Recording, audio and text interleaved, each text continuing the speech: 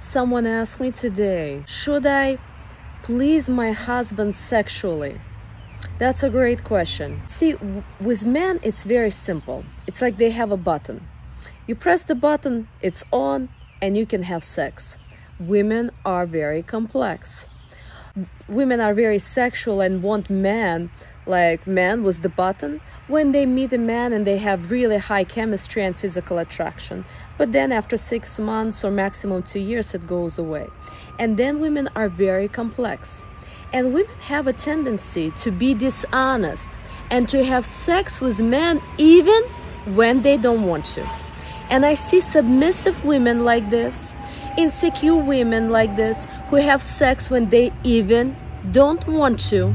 And what happens? Years later, they get so put up with it that they start having a headache, they start having a stomach ache, they're starting to have a backache, and they do anything to just avoid sex.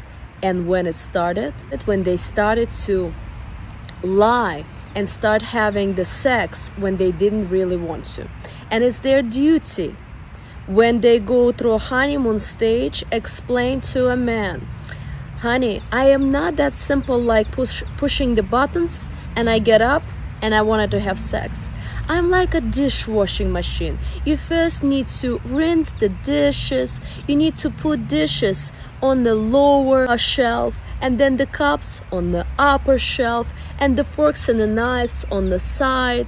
And then you gotta put a soap, and then you gotta close the dish washing machine and press the button for pots and pans or plates or something else. Women are that complicated, my friends.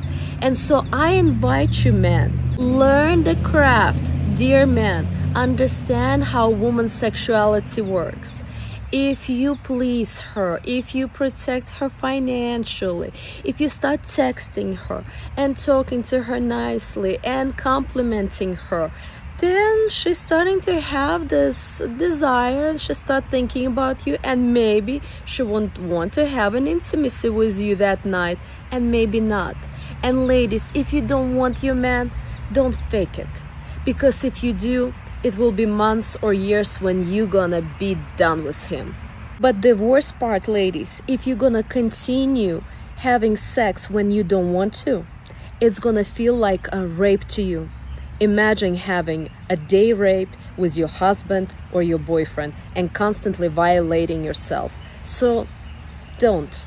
Just don't. It's okay to say no, because again, I see submissive women who are saying yes to everything, and when I meet them, they're so quiet.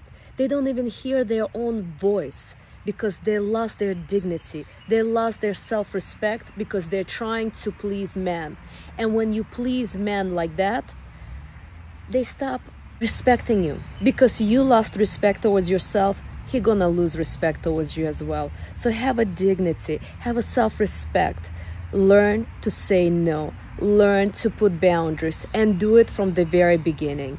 And remember, ladies, if you're in a dating process, having sex is a duty of a wife and not a girlfriend. So don't rush with having the sexual intimacy. Namaste, my friends.